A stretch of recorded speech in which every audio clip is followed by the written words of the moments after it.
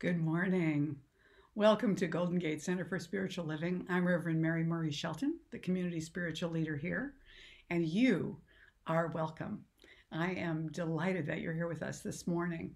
This month of May, we've been talking about holy uprising, like holy as in completely, holy as in holy, uprising, meaning an up leveling of our whole consciousness and understanding of life and who we are.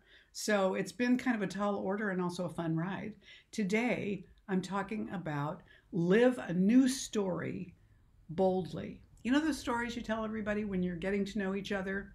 Maybe some of those stories aren't serving. Let's take a look today and see why and what might be possible around that. So, as we get ready to begin, we have our fabulous, adorable, wonderful, raucous, spiritual musical director, Karen Drucker, is here with us this morning.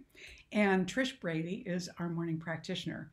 So, without any more pause, I'm going to turn it over to Karen for the music and then Trish for the prayer. Good morning, everybody. I'm adorable. Thank you, Mary.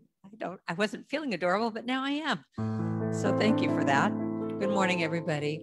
I have a song from a while ago. Linda Webb Kakaba, wonderful music director of Santa Rosa, who has since passed. And she wrote this beautiful chant. Let me teach it to you and you can sing with me. Everything I need to know about what lies before me, everything that I need to know about what lies before me is available to me,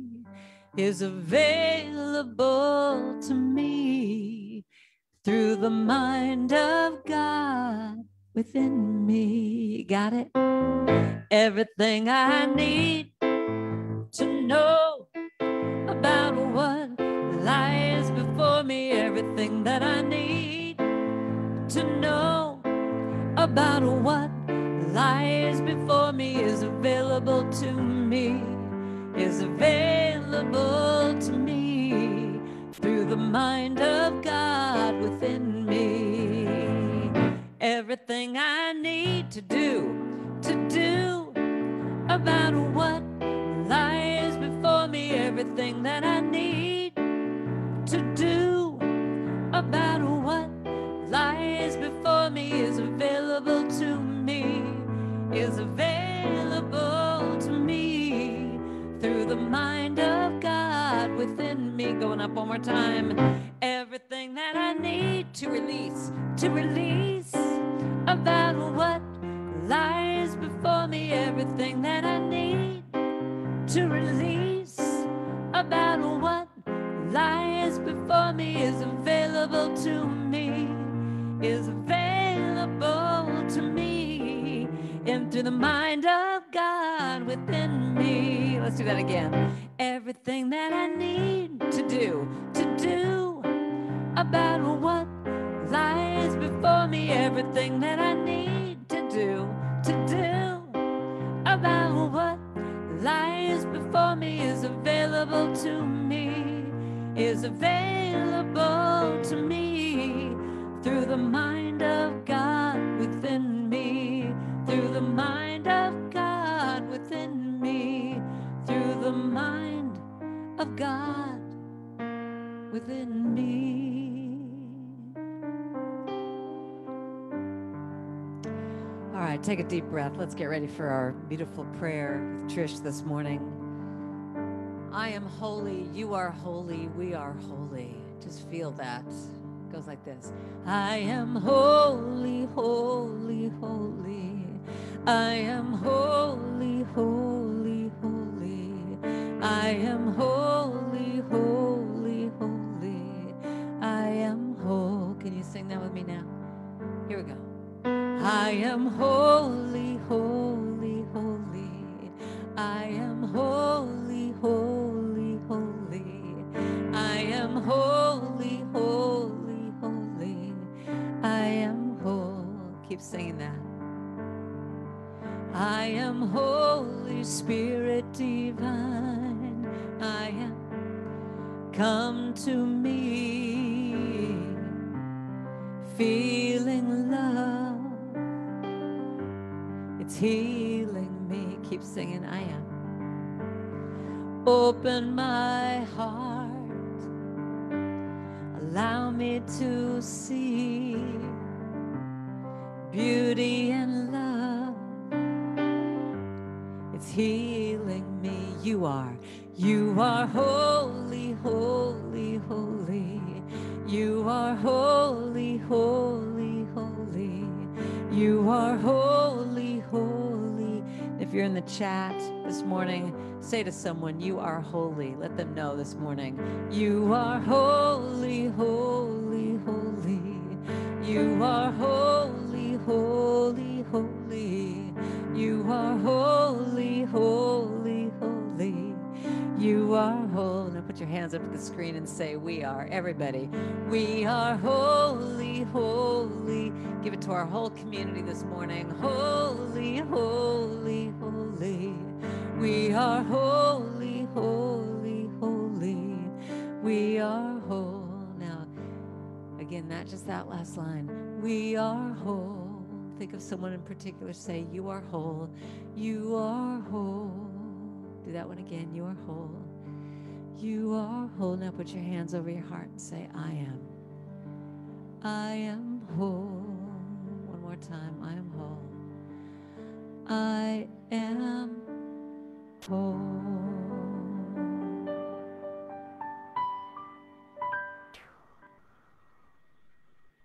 Oh, breathing in this wholeness, this holiness from and by and through spirit. Breathing in, if we can all just take 3 deep breaths, letting this golden, golden wholeness pour down from our head, from our top chakra, down, pouring through our beautiful, blessed bodies, warming our limbs, and pouring through our center, through our legs, down to the center of the earth.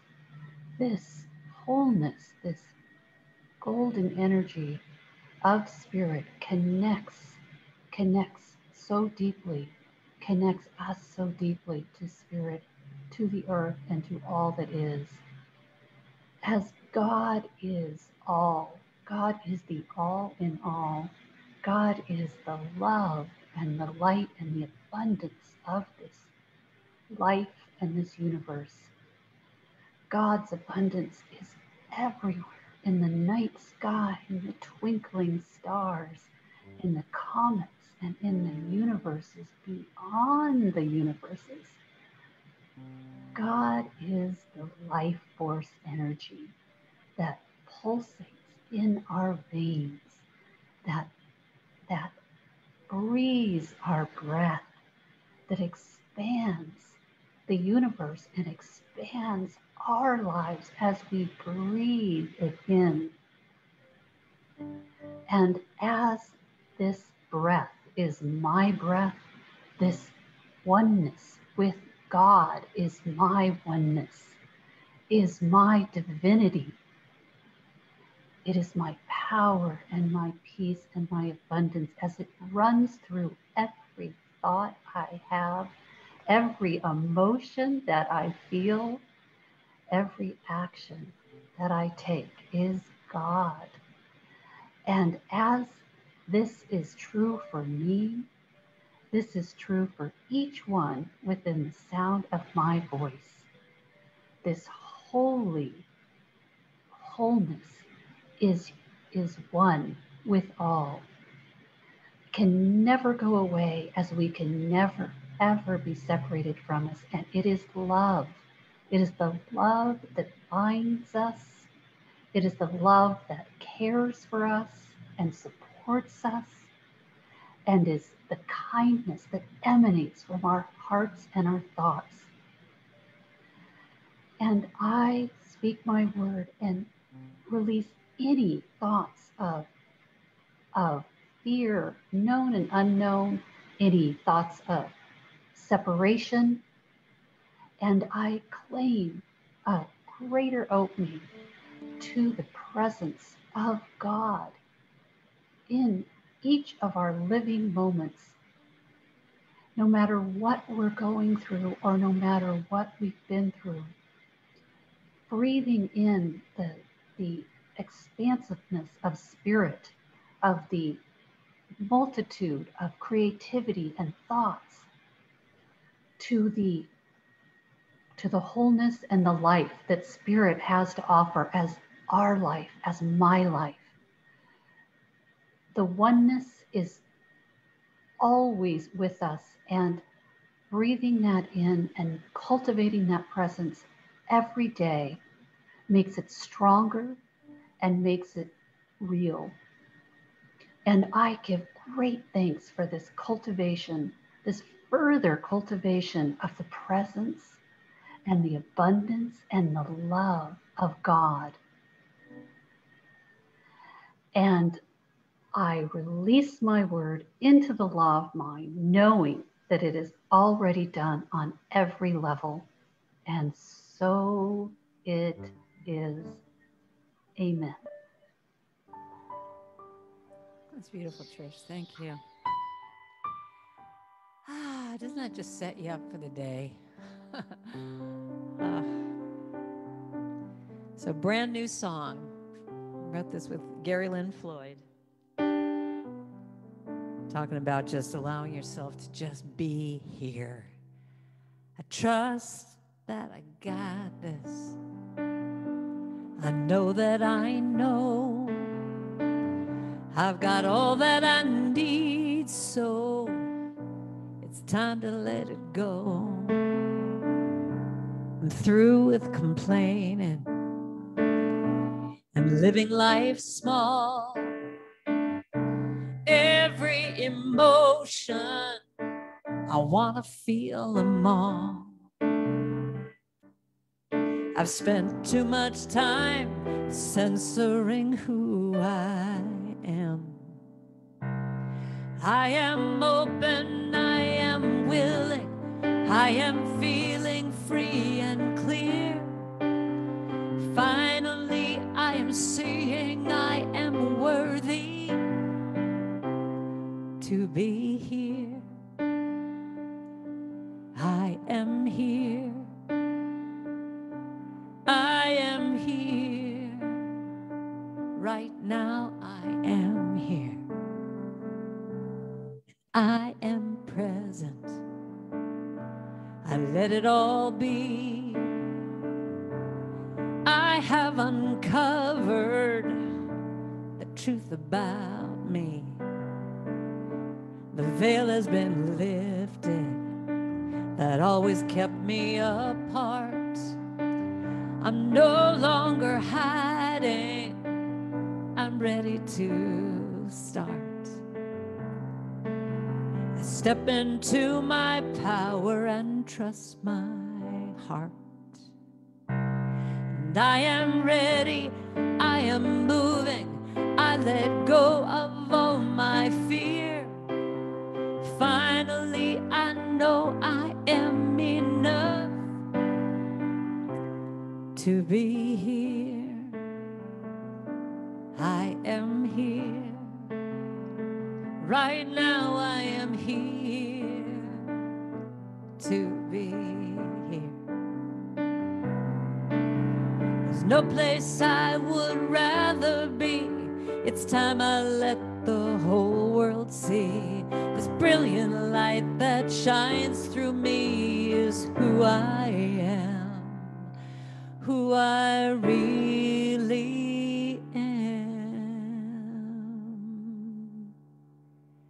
And I am open, I am willing, I am feeling free and clear.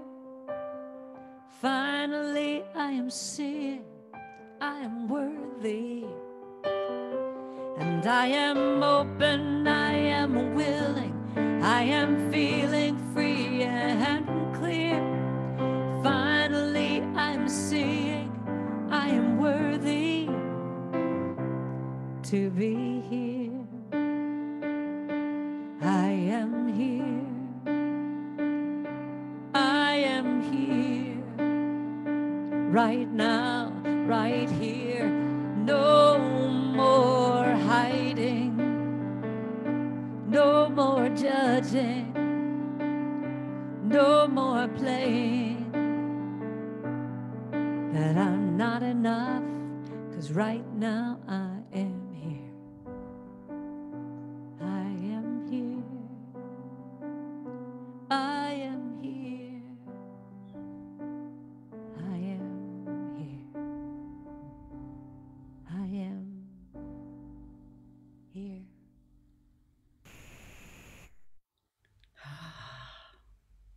Now we really are here this morning, aren't we? We have arrived. I've asked a question this morning in the comments, which you may or may not see, but I'm going to ask you to take a look at it.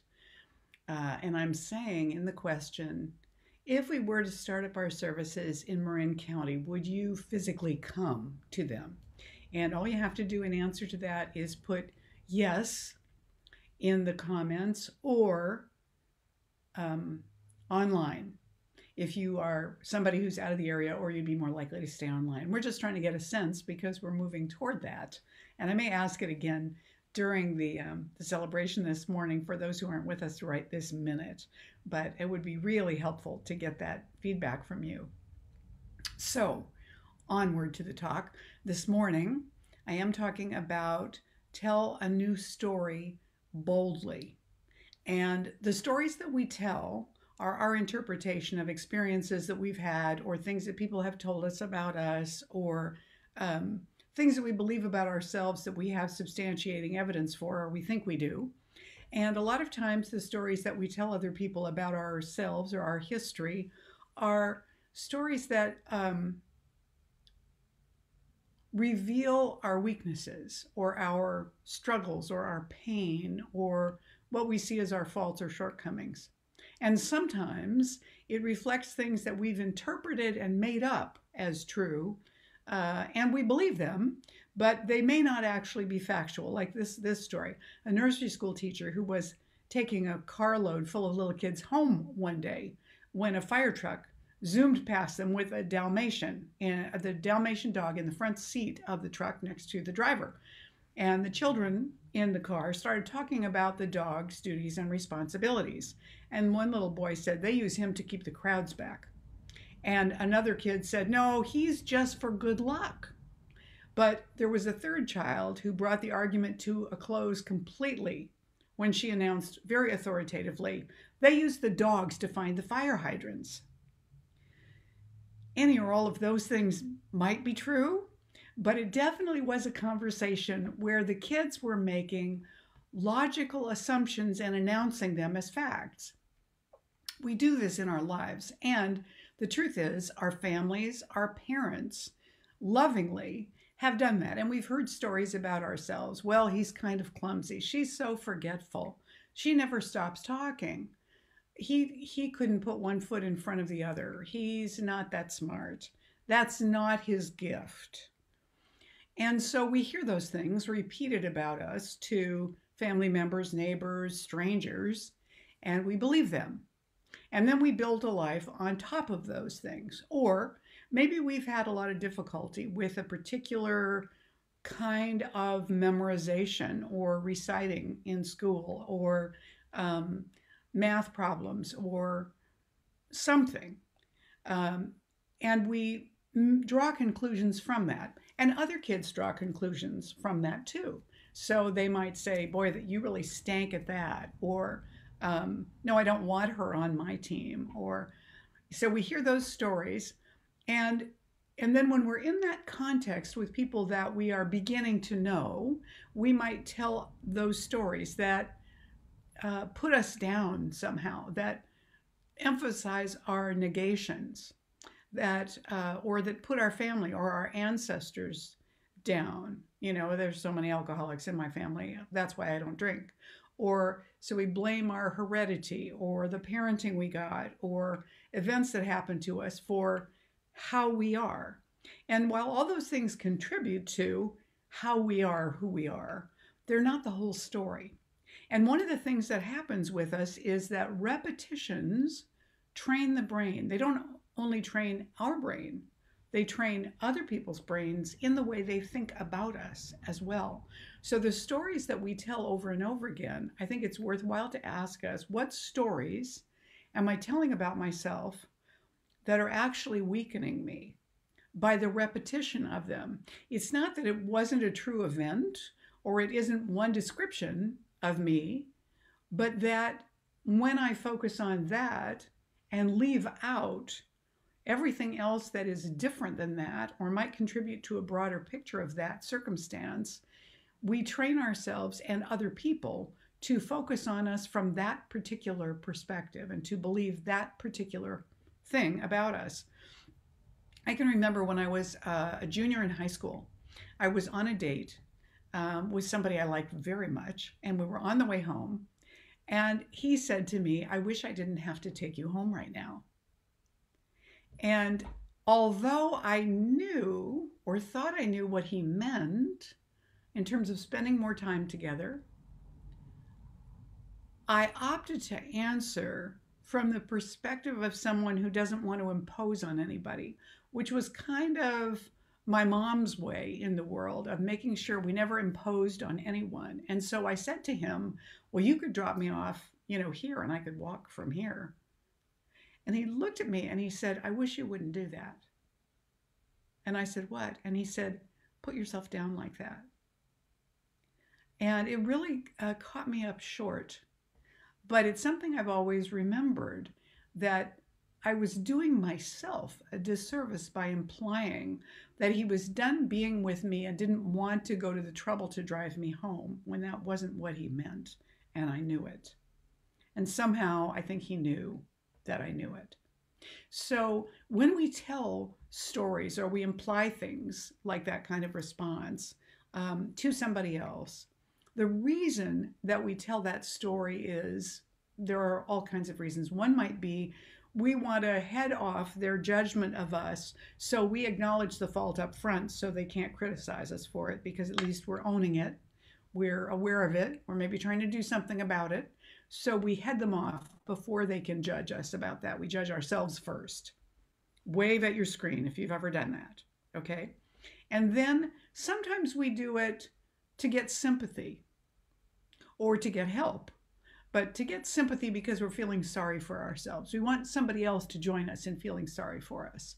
Or to excuse our bad behavior, we give a reason, but we're really using it as an excuse for why we behave badly, why our dog behaves badly, why our children behave badly, if badly is what they're really doing. We use it also to connect, to belong in a group or with other people. We tell a story that we think is in the context of this group or this place. If you're in a 12-step program, when you tell your story, you do it not only to own it, but also to uplift and help other people who are struggling. When they hear your story and recognize themselves in it, it can encourage them. So there's a purpose to that. So we're trying to tell a story to give hope also, and to initiate healing. So all those reasons can be reasons why we might tell a story that casts us in a weakened light. And so there's value sometimes in that, or in owning a mistake that we've made. But partly it's in the attitude with which we deliver it, and partly it's in the frequency.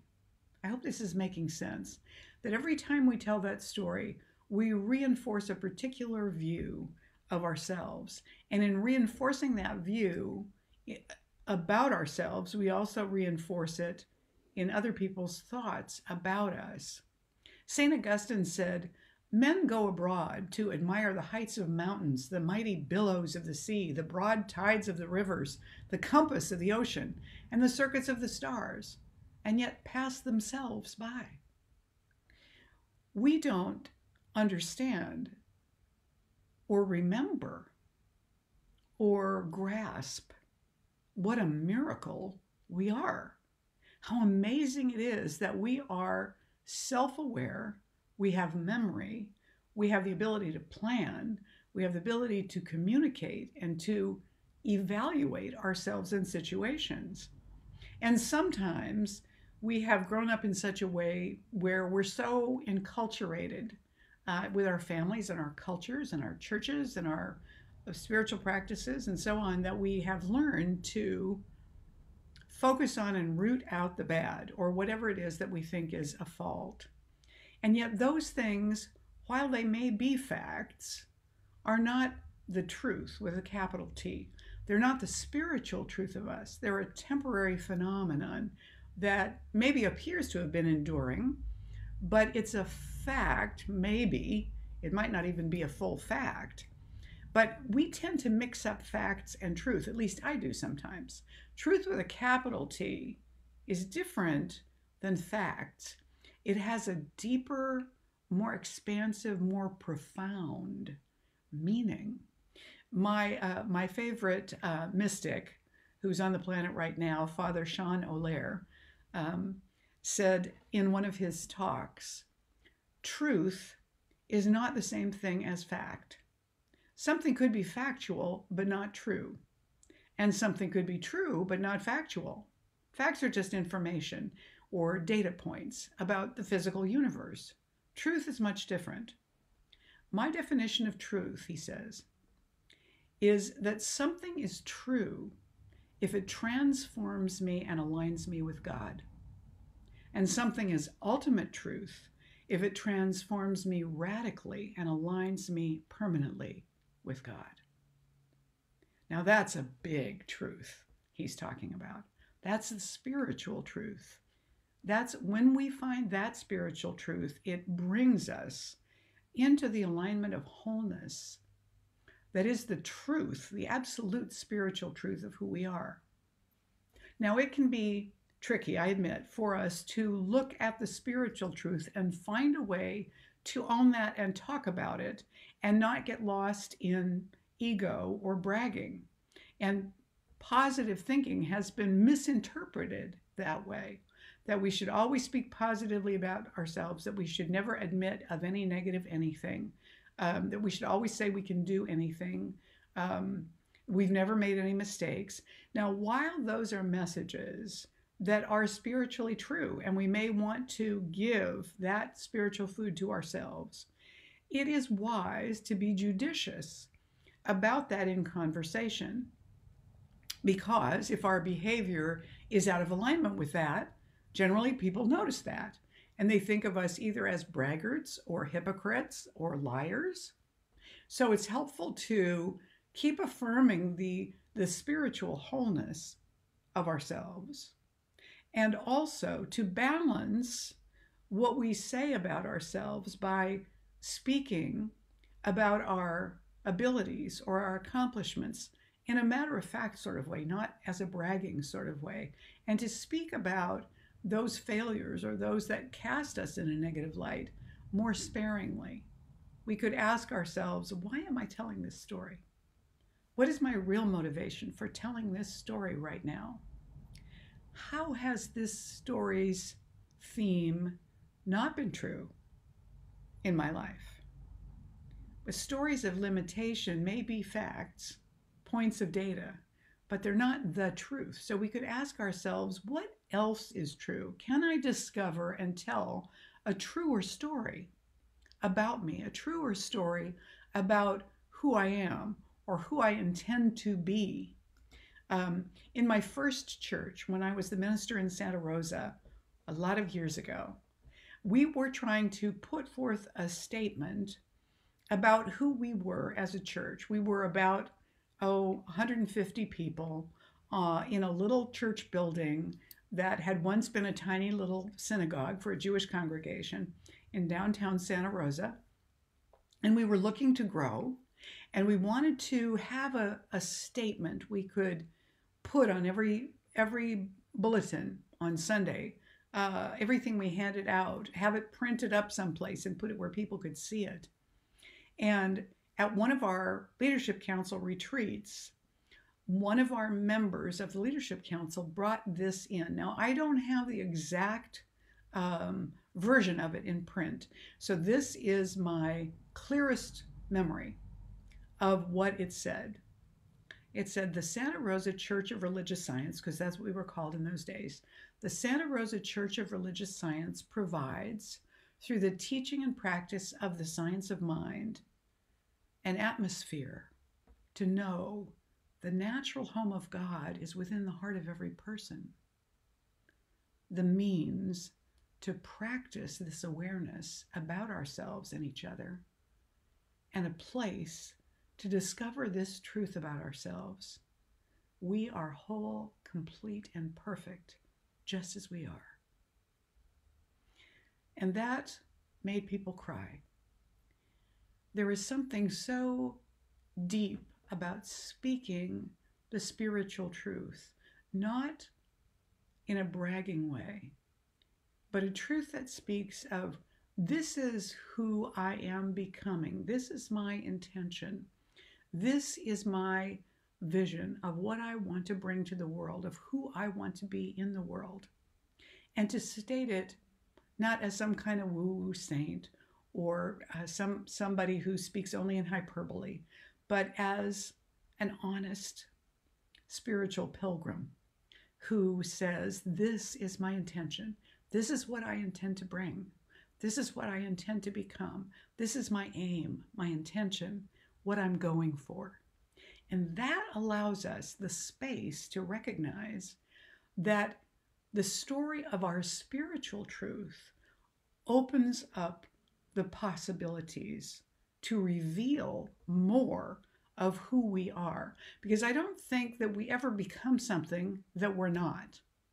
I think what actually happens is that as we let go of these limiting and in some cases completely false ideas of who we are, we begin to uncover parts of ourselves that we have never owned before, that are not negative parts, but are very rich, juicy, positive parts of ourselves. So when we're speaking to somebody else about us, maybe we can just stop repeating those put downs or those little statements that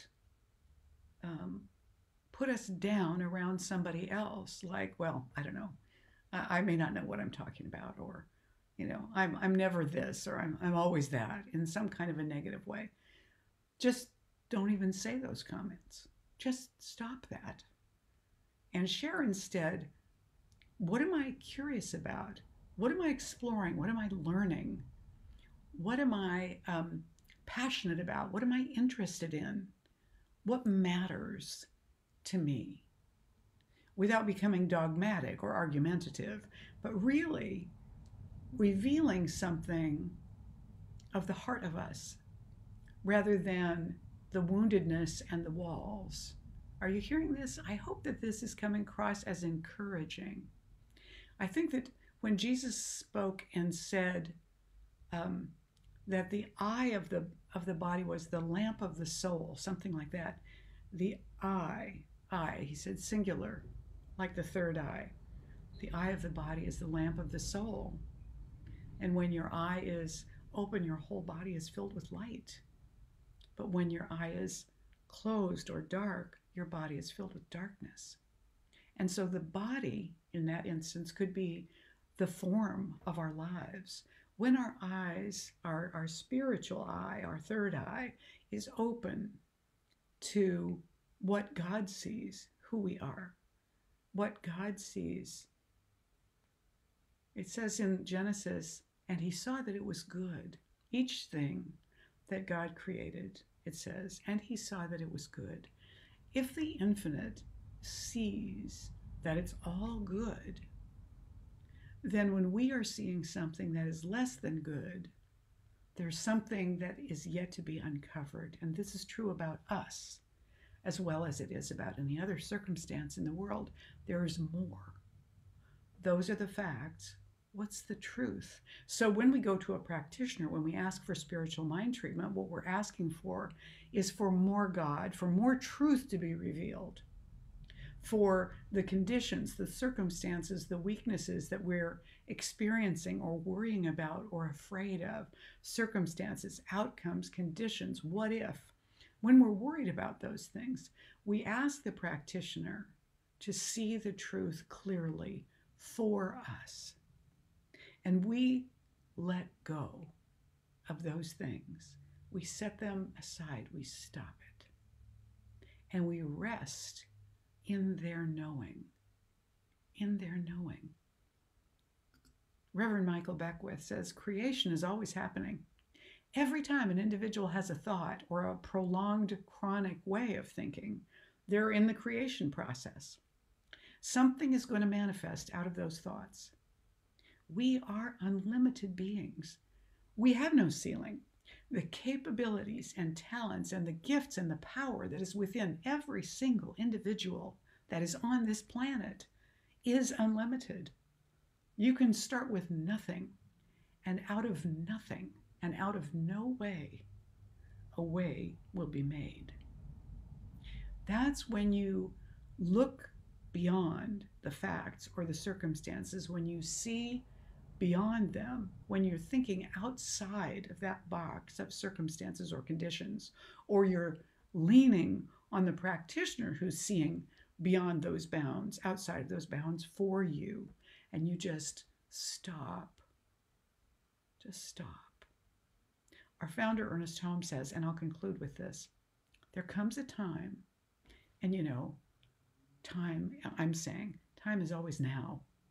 There comes a time when everyone must take an uncompromising stand, a time when faith and trust in God alone become the only course of action.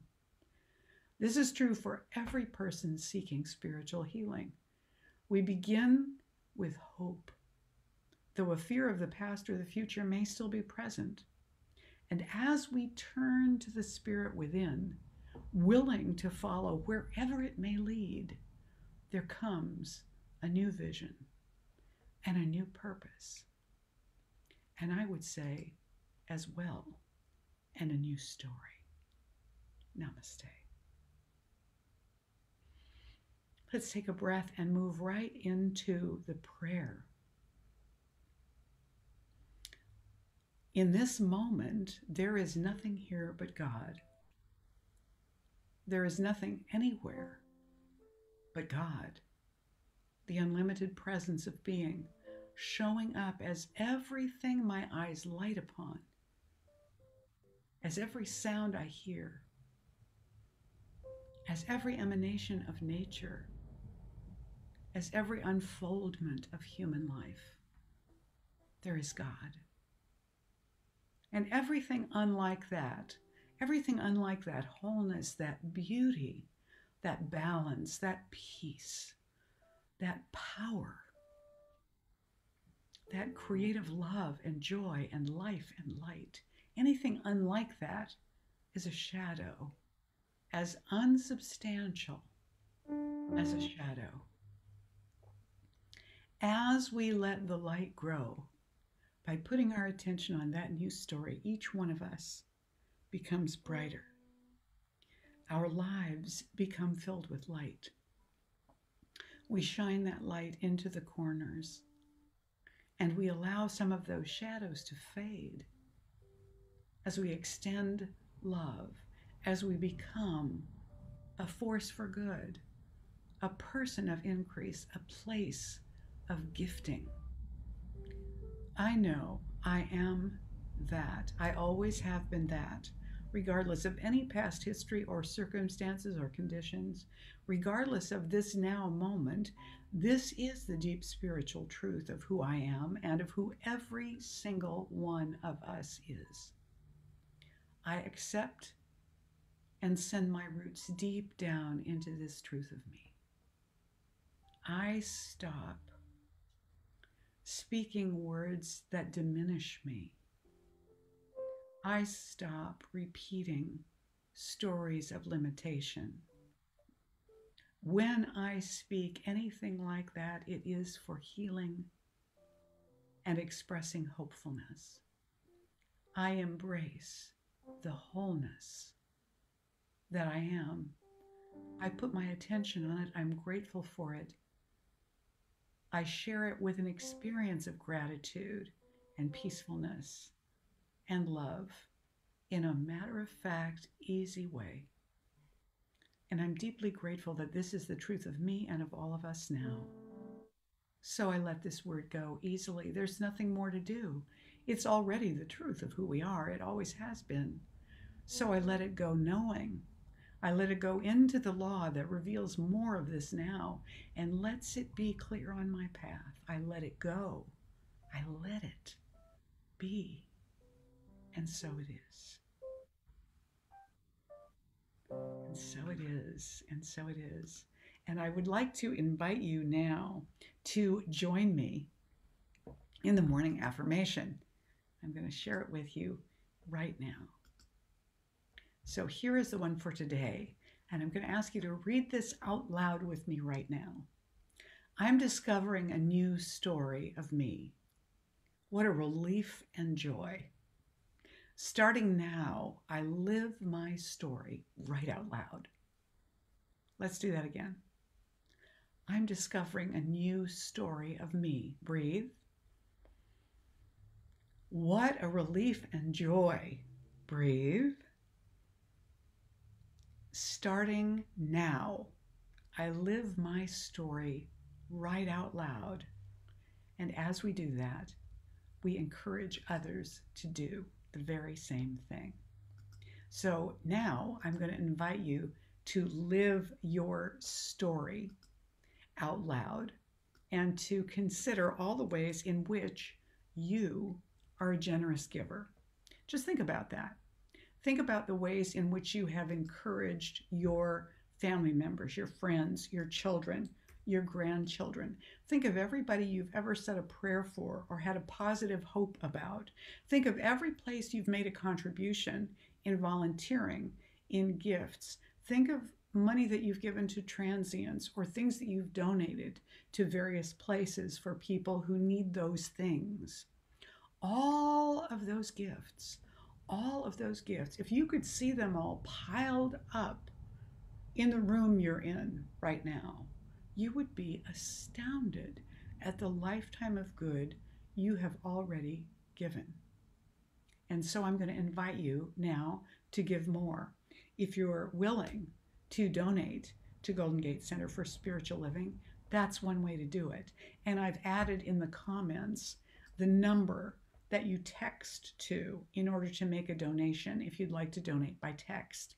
So just use that phone number, put in a number, not a dollar sign or decimal point, just a number of what you choose to give, and send it, and they'll take care of the rest of it for you. There are other ways on the website under the Donate tab, if you go to ggcsl.org, that you can do that.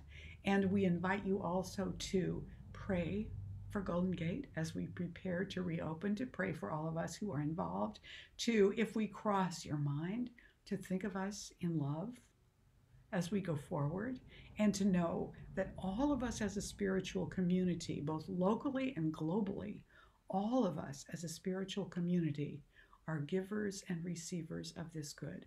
So we want to bless these gifts, all of these gifts together.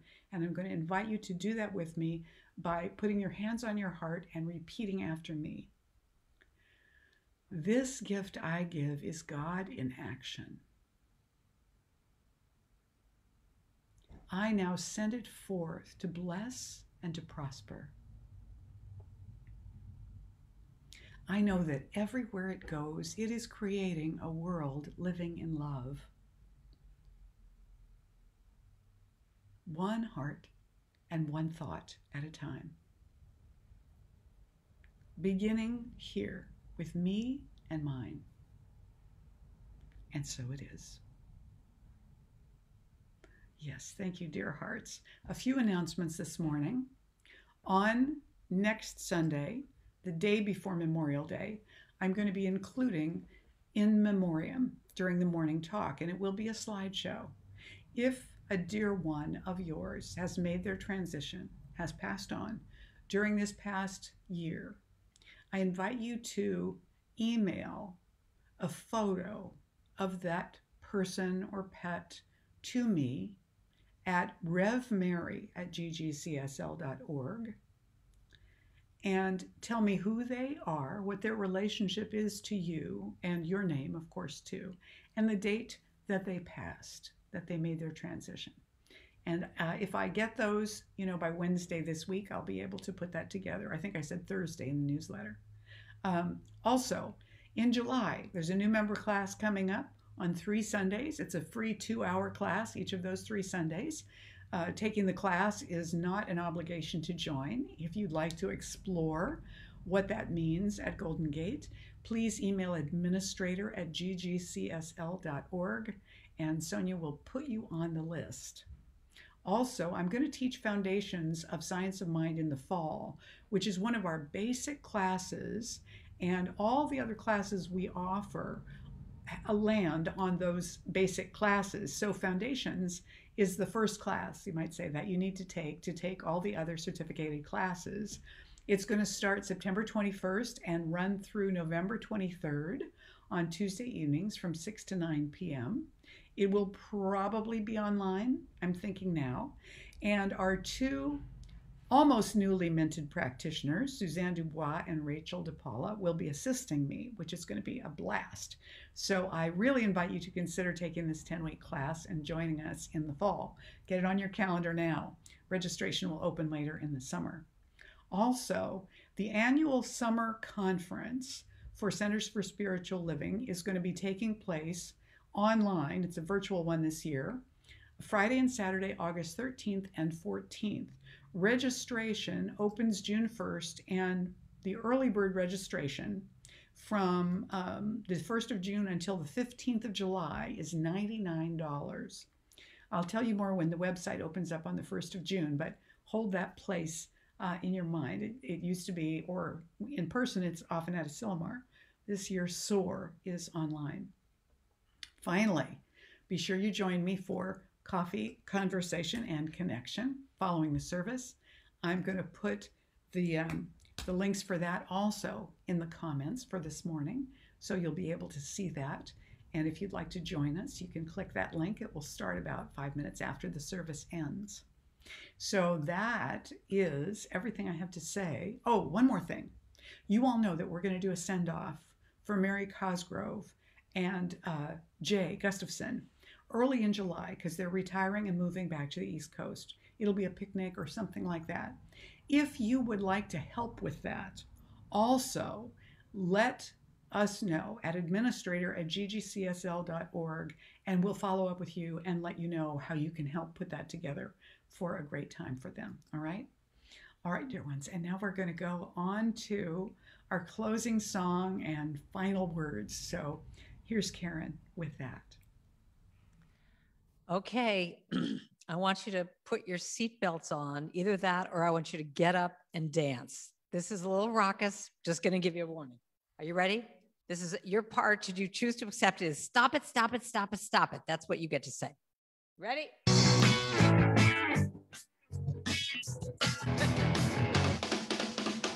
Oh, I never thought I'd be doing this at church. From early in the morning till the middle of the night, my mind keeps coming up with reasons why I can't do nothing right. It keeps listen, keeps score till I can't take it anymore. When I think it's done, wait, there's more. I'm not gonna hide it, it ends today. I finally found this answer, and all I've gotta say is just stop it. Tell myself, just stop it. 3 little words that I can say, just stop it, stop it, stop it, stop it. Just stop it. I've been complaining about my looks, been complaining about my hair, been complaining about my body, though I know it's so unfair to keep ragging on myself with such intensity. I've got to practice being nice to me. I gotta love myself, I know it's true. Next time I whine and moan, all I've got to do is just stop it. I tell myself, just stop it. 3 little words that I can say, just stop it, stop it, stop it, stop it, just stop it. 'Cause I can change my attitude, change my state of mind when I focus on what's right. Everything is fine. I tell my inner critic, get out of the way, I'm taking back my power today. All right, get out your air guitar.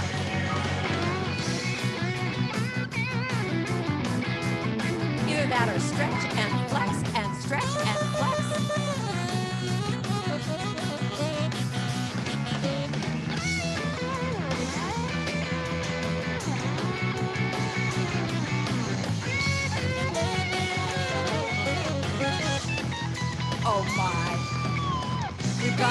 to church now. Now I'm going out to dinner and I'm talking with a friend, but when I ask her how she's doing, the story never ends. She goes on and on with such intensity. I've got to help her get some clarity and show her I've found a way to stop that voice in your mind every day. You say stop it. You tell yourself just stop it. Just 3 little words that you can say. Just stop it, stop it, stop it, stop it. Just stop it. 3 little words that we can say. Just stop it, stop it, stop it, stop it. Just stop it. 3 little words that I can say. Just stop it, stop it, stop it, stop it. Just stop it. All right. Well, that was fun. I told you. I think that I hope you guys loved it. I'm seeing some comments in the section that my Zoom stopped. So I don't know what to tell you. I seem to still be fine for me. I hope I'm there for you now. But thank you for being here this morning. Thank you, Karen, for waking us right up and telling us to stop it with those negative stories. Let's get on with the good stuff. And so I want to invite all of you to join us for some of the good stuff: coffee, conversation, and connection. In Zoom, you'll see the link in the comments next to this talk when you look at it online, and I will see you there. So thanks, everybody. Thank you, Karen. Mwah. Bye, everybody. Have a great morning. See you soon.